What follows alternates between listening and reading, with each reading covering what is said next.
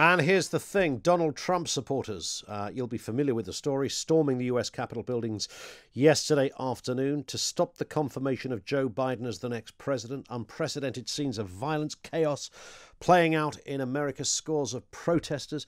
And let's call it what it is. Conspiracy theorists managed to break into the building, roam the corridors of Congress as tens of thousands gathered outside in support of the US president's false claim of an election victory. A woman died after being shot in the chest in the building. Police said she was part of a crowd that was breaking down the doors to a barricaded room where armed officers stood on the other side. City police also said 3 other people had died from medical emergencies during the protests. How did Trump respond to this? He said he loved them. The man orchestrated the whole thing. He said he loved them. Shall we have a quick listen to... This is the kind of thing that they were trying to deal with. Have a listen to a disgruntled protester. I got maced. And what happened? You were trying to go inside the Capitol? Yeah, I made it like a foot inside and they pushed me out and they maced me. What's your name? Where are you from? My name is Elizabeth. I'm from Knoxville, Tennessee.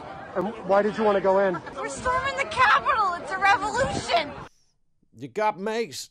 What did you want, a Hershey bar, for goodness sake? You got maced?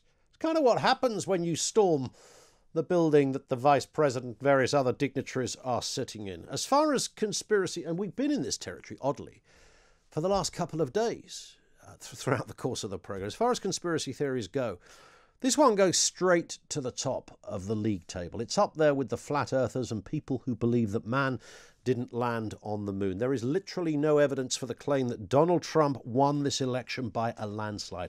It's a copper-bottomed lie. We have a suggestion. What have we got here? The counting machines were interfered with, an algorithm was altered, tens of thousands of dead people apparently all voted, presumably for Biden. The lunatic suggestion that more people in the United States voted than there are people. Does anyone seriously think that something as obvious as that wouldn't be established and picked up? Ballots hidden under tables, votes driven across state lines in order to benefit another jurisdiction, votes set fire to, ballots torn up, ballots backdated. Trucks arriving in the middle of the night at polling stations with mysterious bundles of additional Biden votes. Accusations that people voted multiple times, according to some 100 times. TV companies altering their graphics to benefit Biden. The list goes on. There's so many moving parts here. Are we expected to believe, firstly, just on this point, and we're going to clear this up with a fact checker from our producer Ricky, who's been drilling down on all of these stories. Are we expected to believe that one shady group, I don't know, the security services, are responsible for all of these things happening simultaneously over the course of one night? I mean, the choreography would be insane. What would the rehearsals look like? Or were these coincidental efforts of different unconnected Biden supporters, lots of different people, all had the same idea and put their sneaky plans into action? Did they all miraculously play their part so effectively that they altered the direction of a landslide? This would be extraordinary. 0344 499 1000. And then there's the people involved, apparently, in this. So that's pretty much every politician, including most Republican politicians, every individual journalist, and let's not understate this, there are literally thousands of journalists across the globe following these kind of stories, apparently all in on the plan, every newspaper, every TV outlet, the aforementioned security services, the police, even the general public down at the polling stations. You would need tens of thousands of people to be in on the fraud. Does anyone seriously think, by the way, when it comes to journalism, just think about this. Does anyone seriously think that a journalist wouldn't bite the arm off anyone to have a story this big of mass corruption and fraud?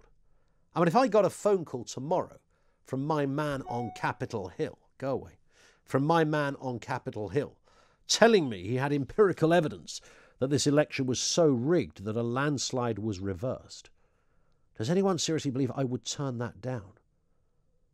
Really? Man, this would be bigger than Watergate. If I got that story, I'd be up there collecting awards more regularly than Olivia Colman, for goodness sake. They'd be clearing the airwaves for me if I got this story. Imagine, I got the story. Ellen DeGeneres would be gone. Collins DeGeneres would be a shoo-in, I'm telling you. Larry King, Piers Morgan would be distant memories as a new show dominated the airwaves. The man who conquered the fraud tonight. CNN primetime. It's Collins on the Hill. Should there be capital Collins? I don't know what we'd call it. This is bonkers. This is absolutely insane. We've now got Mike Pence, the Vice President, Mitch McConnell, both die-hard Trump loyalists saying, this is over, Mr. President. It's over. He's now sort of said through gritted teeth, there'll be an orderly transition of power while simultaneously retaining and repeating the lie that he won the election by a landslide. This is a man who was clearly damaged. We're now in the throes of something else. You know, to begin with, he was disgruntled. Well, I'll wait and see what the full results look like. That's fine. And as this went on, each lie was just repeated and repeated. And it was repeated so many times that these things begin to take hold. The phrase that I keep perhaps overusing about the lie is halfway around the world before the truth has even put its boots on. And that's what happened here. He threw everything at it. If you remember, Trump was lying about this before the election. He was talking because he knew the writing was on the wall. It wasn't looking good. And with what was happening with COVID in the States and all manner of other issues, every poll suggesting this guy wasn't going to win. So he kind of sowed the seeds of doubt to begin with. And that's sort of all Trump really needed, was just the doubt, right? He needed the doubt so he could go away. The only legacy he could hope for was doubt, so that he left with, in his mind, a scintilla of credibility. Because there'll be enough people who think he didn't really lose. It was stolen from him. And again, I'm going to repeat the line. Stolen from him in a way, in a fraud that would have to be so big, so spectacular, the likes of which the world has never seen. The sort of thing you wouldn't dare have accused the Robert Mugabe regime of. You'd be hard-pushed to pin this one on Kim Jong-Un, for goodness sake. That's how crazy and messed up this is. But he sowed all those seeds, and they've been repeated, and there's little snippets of things that, oh, that looks a bit suspicious, and have you heard about this? Somebody sent me something yesterday saying, look, they've altered the votes. Here, these were the Georgia elections yesterday. I don't know if you saw that clip of the votes going down for the Republican candidate. Well, they were just recalibrating the graphics on a TV program, for goodness sake. That's all that was.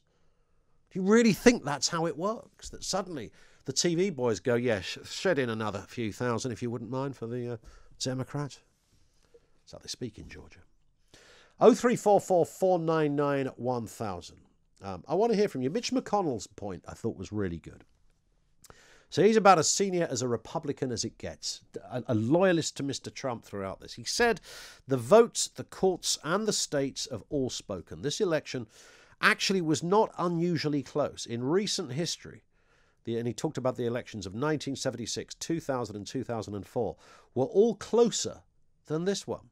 If this election was overturned by mere allegations from the losing side, our democracy would enter a death spiral. We would never see the whole nation accept an election again. Every 4 years, we would be a scramble for power at any cost.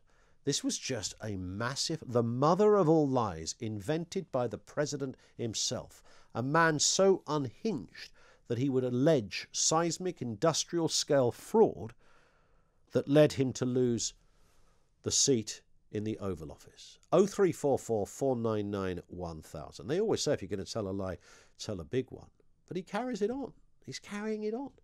This man is not stable. He was already a psychopath. And I know that I don't use that word to suggest he goes around with an axe slaughtering people in the middle of the night. The psychopathic tendencies of people in high power is not unusual. He's not exclusive in that respect. This man, the lack of empathy, the entire backstory, if you've ever read anything of Trump's story, his beginnings, where he went, how he built his empires, etc., is absolutely the epitome of a psychopathic, big business figure. But now it's going somewhere else. Psychosis has clearly set in. The man has gone mad. I think we can probably conclude that. 0344 499 1000. So I want your comments on all of this. But actually, because we didn't know this was going to happen when we talked about this over the last couple of days. Chris says Collins was doing the same yesterday afternoon, rubbishing President Trump before the protest got going. What is it about media lovies? Mate, he's the President of the United States. It's not your dad. Behave yourself, Chris. 0344 499 1000. I want comments on this. But I want the bigger question about where does it leave America and American democracy, the view of America from around the world, and what are you making of those protests, which, is now, as Mike Graham said, now split off. Some people denying that it was even Trump supporters doing it. Oh, it was Antifa in disguise. Get out of it. Get in the bin, for goodness sake. 0344 499 1000.